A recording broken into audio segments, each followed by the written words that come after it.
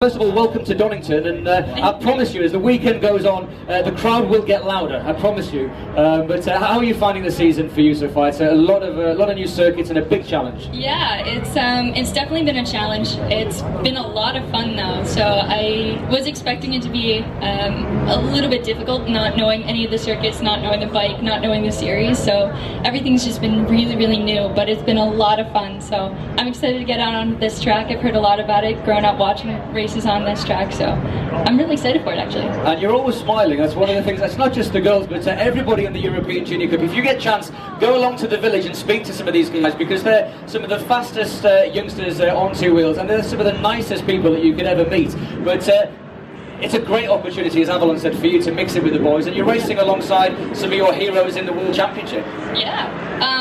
It's been great. I've met a lot of people. There's a lot of really great competitors up in Euro Junior Cup, and then to be able to be in the World Superbike Paddock itself, to get to meet some of the bigger riders, has been really great. And just a final question too before we move along and speak to Nicole. We know Avalon was the champion last year, and she's got a good pedigree behind her, so you've got some stiff competition from the girls, but also from the boys. But you're a champion yourself in Canada and in North America, aren't you? So I mean, maybe you can just explain to the fans that have never maybe met you before, just your history, because you are a multiple champion. Right, yeah, so I've been racing for 7 years now, and one of the first things I rode was a CBR 125, and our Canadian National had, similar to this, a spec series, and I won that national championship in 2011. 2012 we moved up to a CBR 250, and I won that championship as well.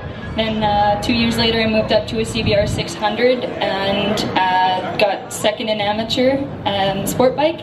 And then we went up to Pro Superbike and Pro Sport Bike last year, and I got Pro Rookie of the Year. So it's been really great, and it's a different bike from this one that we're riding here. But I'm really excited. I'm hoping to get out and do a little bit better after knowing the bike after a couple races on it this weekend. Well, great to have you in the championship, Stacey, and thanks for smiling. Just remember biscuits next time. Yeah. Hope Nob's the best, or Jammy Dodgers, I don't mind. Got it. Okay, thanks, Stacey. Let's move on and speak